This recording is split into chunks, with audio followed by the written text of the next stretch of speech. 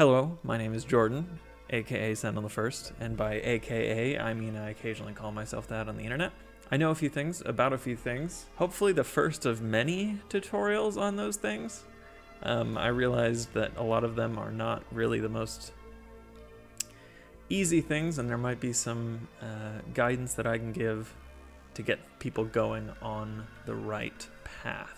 Today we're going to focus on this one, starting from the most basic of basic things that programmers will need to use day to day. Knowing STEM isn't necessarily known for being the most accessible of all fields. And on top of that, it's really difficult. And I don't say that as like, this is hard to try to like dismay you from like getting into computer science and things like that and programming. I'm saying that as like, it took like 4 years for someone to tell me this in school, but you're not gonna ace everything in this topic. It's hard. So I mean, even 99 out of 100 people are not gonna get all A's and B's in it. That's what I mean. You might fail a class. You might fail multiple classes. You might fail multiple classes multiple times. And I mean, I'm not saying I'm immune to this. I've done it. I did it myself. There were classes that gave me a hard time, and I just went through them. As someone who has gone through a computer science program in the past, I know what it's like to look for help online with these topics. I know that you're just as likely to find something good and current as you are to find something that looks like it was filmed in 144p and spoken into like a trash can. Like I said, it's not the most accessible. But let's just jump in. So what is a text editor? So text editors are important for every programmer, regardless of what language you're using or what the end goal of your project is. It doesn't matter if you're coding in Python or C or HTML, you're gonna be doing it in a text editor of some sort. Whether that's an IDE or an actual basic text editor, it doesn't really matter. They're the answer to the question you will undoubtedly get of how do you write a program, how do you write code, how do you write a website, that sort of thing. Text editors are where you will actually write the program. Computer science is an interesting field. It often belongs to either math departments or, in my case, engineering departments, and it has the word science in it. So which of those does it belong to? All of them, and also none of them. Let me explain. Of course, it shares things with all of these departments, but it doesn't necessarily neatly fit into any one of them. In my personal opinion, this is all my opinion, who am I kidding? Computer science shares a lot with a field that you might actually not expect. Linguistics. Stay with me. Languages, written or spoken, often have rules to convey meaning at a very basic level. They use things like semantics, syntax, dictionaries, symbols, same with programming. Similar to things like subject-verb agreement, programming languages follow a lot of similar principles. All we're doing, all programmers and coders are doing, is something that down the road can be read and executed by a computer. And there's a reason I said down the road. What I'm showing on screen now is a very, very simple example of a C++ program. It's a function called main that just returns 0. That's it. It doesn't really print anything out to the screen, it just returns 0. That's all. And well, you might look at this and say, oh, hey, we wrote something that a computer can read. And that's kind of the tone that you get from a lot of media and people that are talking is, oh, you're writing computer code that can be read by a computer. But that's not really the case, unfortunately. There are more parts to the workflow than you would initially think. Languages like Java, C, Python are all what are called high-level programming languages, and all this really means is that they're relatively human readable, not necessarily computer readable. So for example, I am an English speaker somewhat fluently, and if I had a friend who spoke Chinese, I wouldn't be able to write a recipe to bake a cake and then give it to him and have him immediately know how to bake a cake, because it's in a different language that he doesn't really understand. What needs to be done is it needs to be given to a translator who would then translate it to Chinese. So that's kind of the way that it works with programming and computer code. We write one of these programs in a high-level programming language in a text editor, and then we feed it to something called a compiler or an interpreter, which then turns it into something that the computer can read. Trust me, you don't really want to look at the files that it's creating for the computer to read because they're terrifying. And unless you're writing a compiler yourself,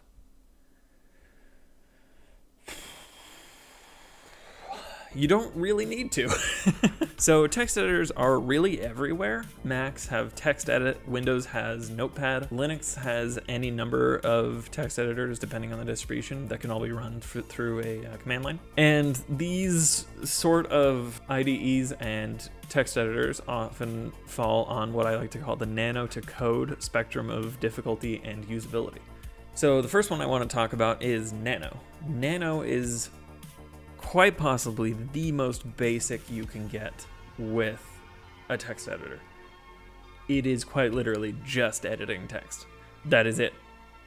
You can't even move your mouse around.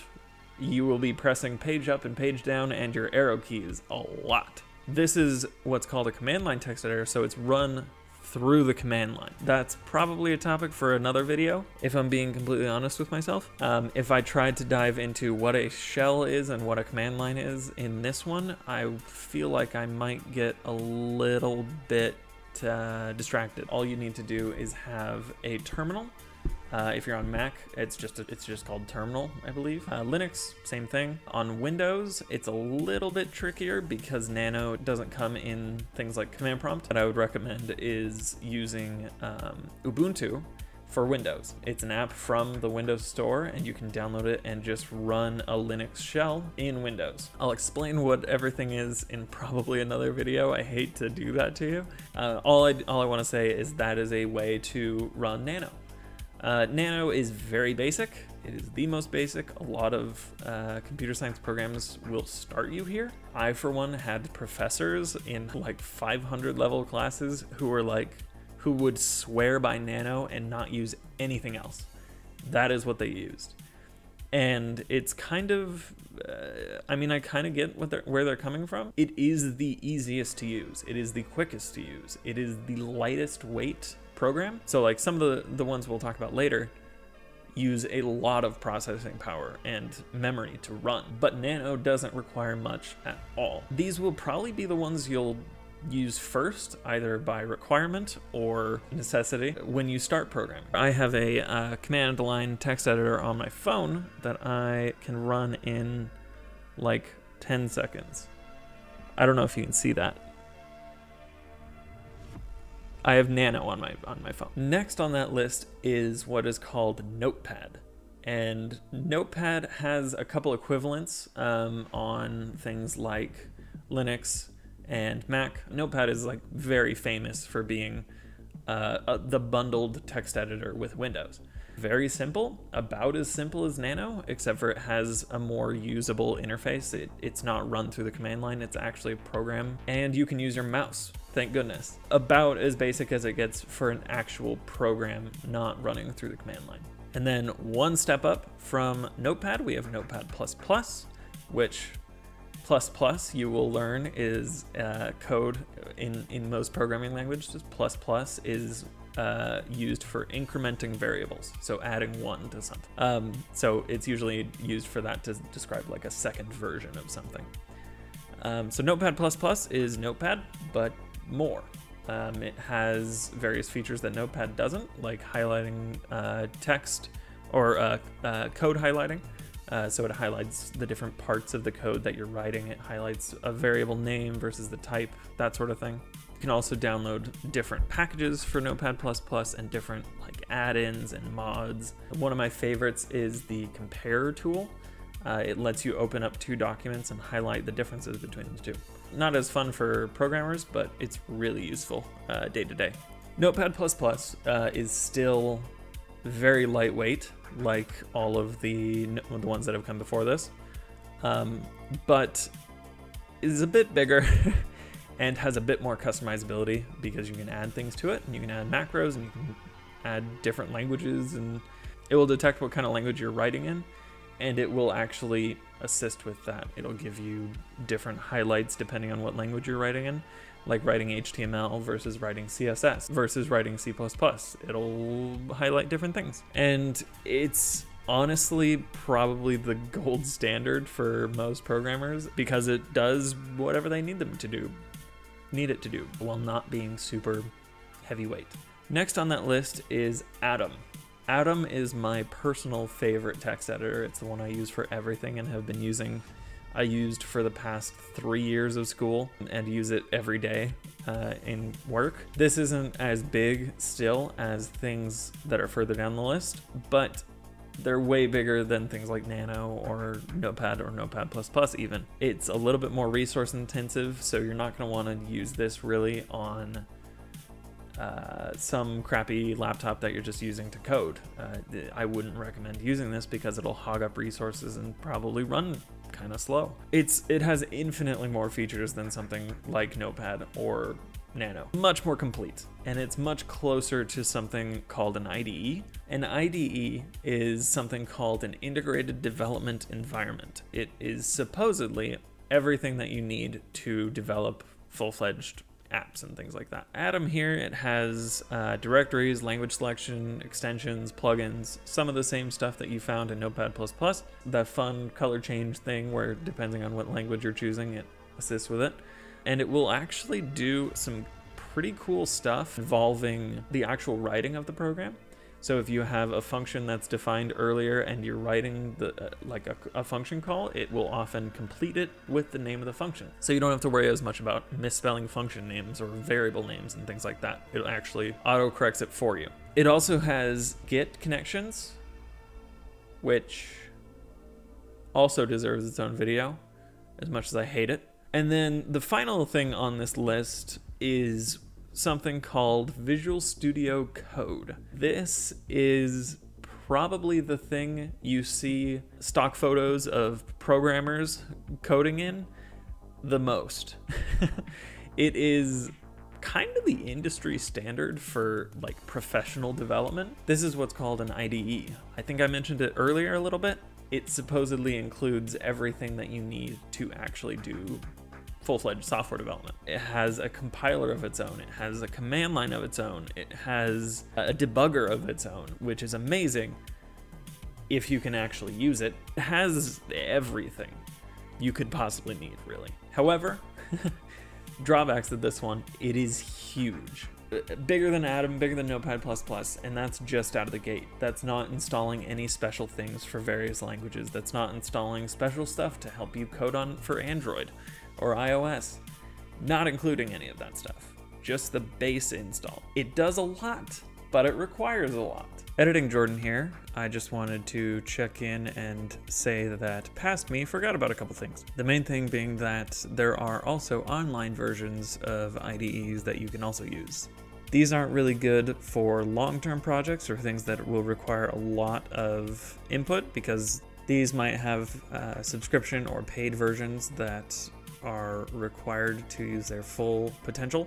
The three of these I wanted to mention are Code Sandbox, Jupyter Notebooks, which is good for Python mostly, and my personal favorite, REPL. REPL gives an assortment of options for coding languages. REPL gives you an easy-to-use thing to actually look at your code and then run it. Again, I would just recommend using these for testing and learning about things, not necessarily for projects or work and that sort of thing. That brings me to the kind of the final point of this video. Which of these should you choose? Which of these should you put your time into and code into and use for all of your projects and your school, and which one of these are you going to take with you for the next however many years? And my answer to that is just kind of, I know some people were probably wanting a concrete, surefire answer to that, but I don't really feel comfortable doing that. There are a lot of reasons to program using any of these tools. And it all comes down to a few things, including personal preference, project type, and experience. Since this isn't really a video for people who are super experienced programmers already in a job of software development, that last one shouldn't really come into play. Should you be using Nano to program an entire application for a group project? Probably not. You could, but it would be rough. Just imagine using page up and page down to go through 5,000 lines of code.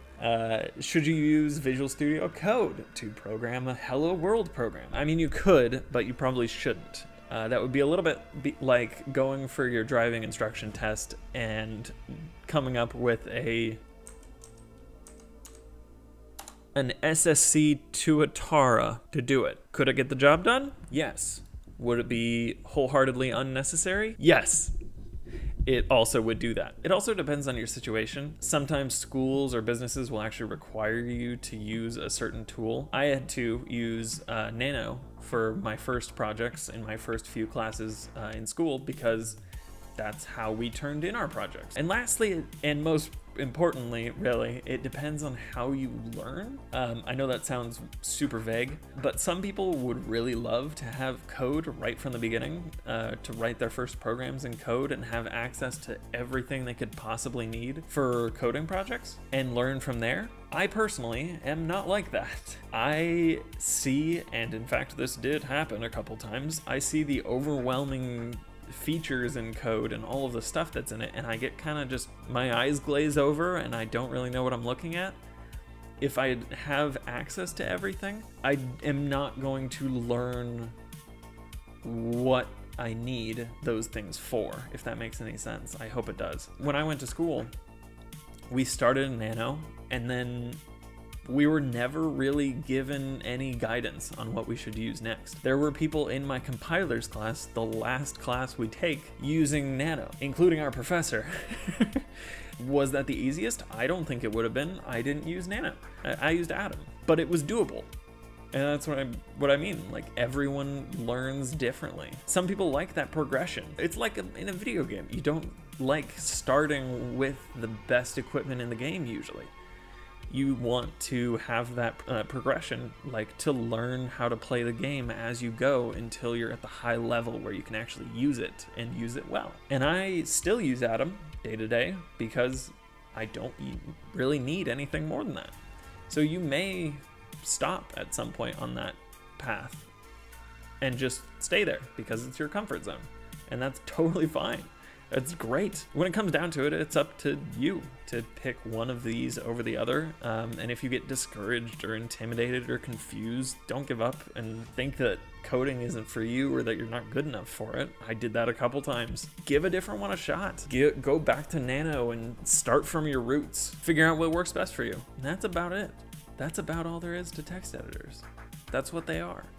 It's been a while since I've done this sort of thing. I used to try to do YouTube videos, but like they were mostly Let's Plays, and I realized I'm not very good at certain video games, and I'm also not very funny. So if you're wanting something like a tutorial, another tutorial like this, or one of those topics that I mentioned, I'll put them up here again. I would love to get into them and try to actually work with them and make something out of them, and help people along journeys that I may have been on at some point, or learn a new skill. If you want a tutorial about something on that list, let me know, comment, send me a tweet or something. I stream on Twitch. I try to stream on Twitch every week, so drop by, and I really don't care if you derail the game. I'll just talk to you about whatever for a while if need be. I enjoy that just as much. If I can make sure when you get thrown in the deep end of one of these topics, you have at least like a floaty noodle or something. So yeah, thanks.